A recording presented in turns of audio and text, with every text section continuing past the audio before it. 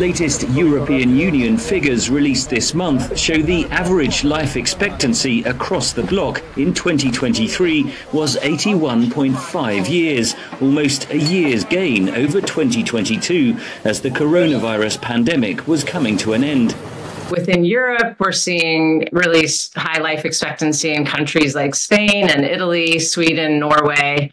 But some countries are falling behind their peers, and that includes the UK. And then Eastern Europe has made a lot of progress since the post-Soviet mortality crisis of the 90s, but they're still lagging behind a bit. A recent study in the Lancet journal showed that globally, life expectancy increased by 6.2 years between 1990 and 2021, with Eastern Sub-Saharan Africa experiencing the largest increase of some 10.7 years.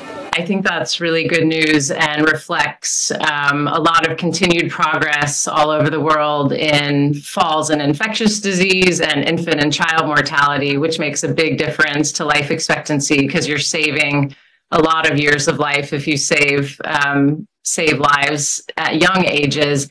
Figures released in March showed average life expectancy in the United States in 2022. The most recent data available was 77.5 years, still more than a year lower than the life expectancy before the pandemic. Figures for 2023 have not yet been released. A lot of countries have bounced back close to pre-pandemic life expectancy. But some countries, such as the U.S., have not returned yet to the levels they were at in 2019.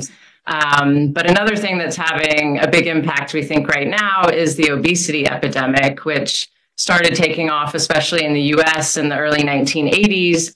And in fact, we are seeing major slowdowns and improvements from cardiovascular disease that are driving a lot of the stalling life expectancy in high-income countries. The European Principality of Monaco, a favourite home for the super rich, had the world's highest life expectancy in 2023 at almost 90 years, according to US figures.